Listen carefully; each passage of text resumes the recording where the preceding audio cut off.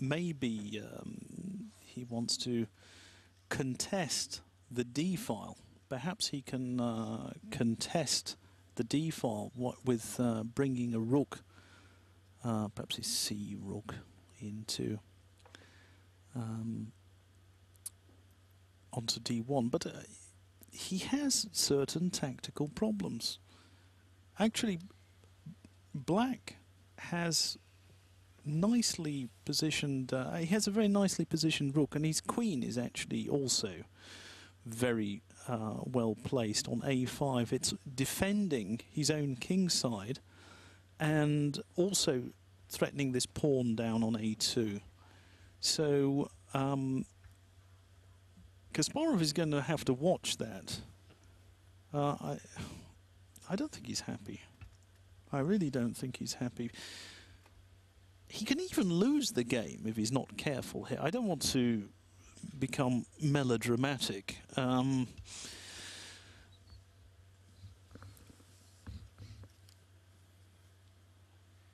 But such things sometimes happen in symbols. You know, he had the advantage earlier, and he doesn't want to let it go. He wants to press for a win. But it may be this is a position where he has to be circumspect. He has to somehow, I don't know, rook c2, rook c2, just, that's a passive move. I don't like that move at all. But, you know, sometimes you have to play some stupid moves like that. You can't always go forwards just because you want to. Sometimes the position demands something else. He's advanced. Yeah, actually, this is an aggressive move. He cuts the communication.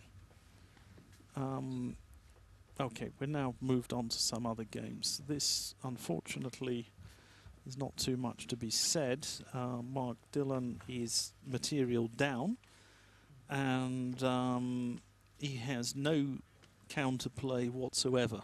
So that's, and I think,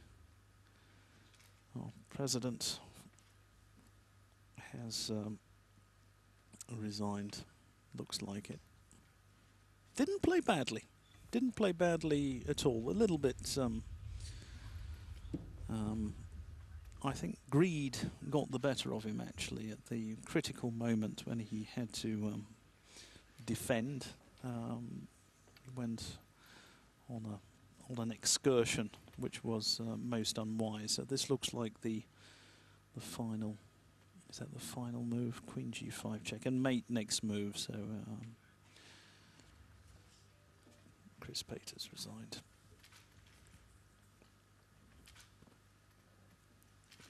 Leonard's again has played a good move. I mean, actually, somebody ought to teach this boy some openings.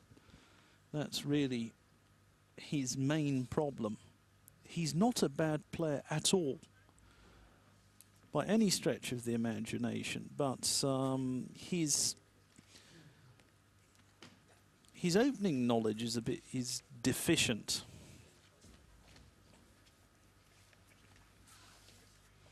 Is that another one down? No, that's Jan Kalavot. He's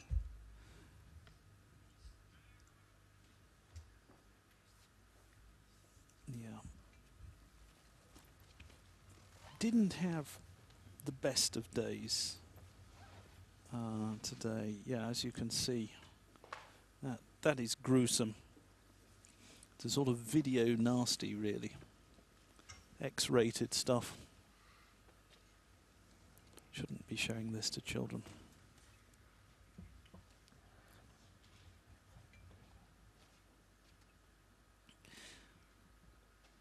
Oh, an interesting fight. Oh, very, very interesting indeed. And wisely, in my opinion, Chris Lunkreet has decided that, okay, he's saying, I'm not going to grab a pawn, I'm going to go on a counter-attack here.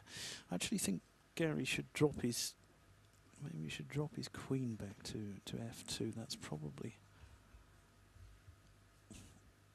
the best move, but it looks as if black is still okay. Black is rook d8. He can then double, triple his major pieces on the d file. That's very sensible. He's just disdained the capture of this pawn, putting his queen out of the game, and he's gone in, attacking the bishop. Maybe, very often actually, he's going to put this this queen even on e3 with check. And possibly another idea is that sometimes, yeah, he might want just to. He could even play e5 sometimes. But the point was, if we go back one move, we realise that Garry Kasparov cut the action of the black queen. He cut the protection along the fifth rank. The queen was protecting the pawn on h5. And by cutting this action here, he was preparing an attack.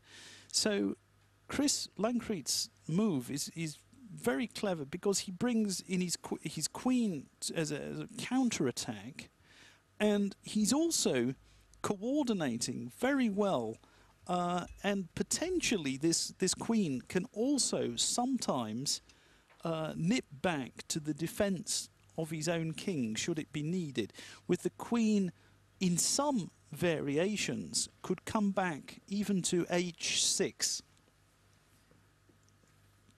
There are, it's back along the diagonal. There are ideas here. I mean, I'll just give you some slightly nonsensical idea, but I mean, just suppose white were to sacrifice on h5. It's not a good move. I just want to illustrate some points.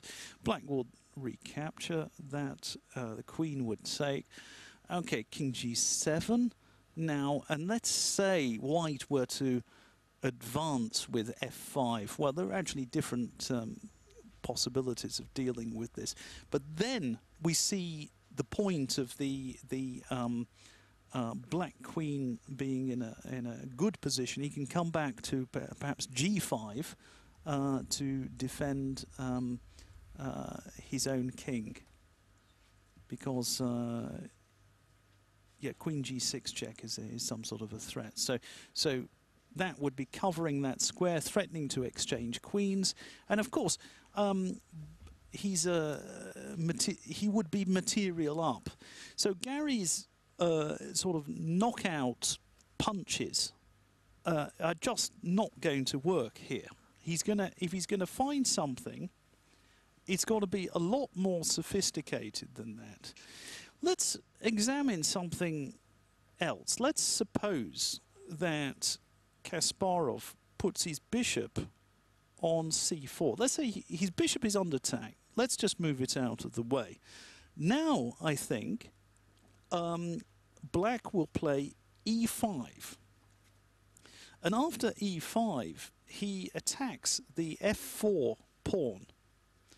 And Kasparov would like to capture on e5, but he cannot capture on e5 because his queen is under attack. So he would be pinned there. And this e5 move would be a very, very liberating move for black. He's threatening to capture a pawn, intending to bring his bishop into the game, and actually he would be in a dominating position there. Kasparov would be under pressure if that were to happen.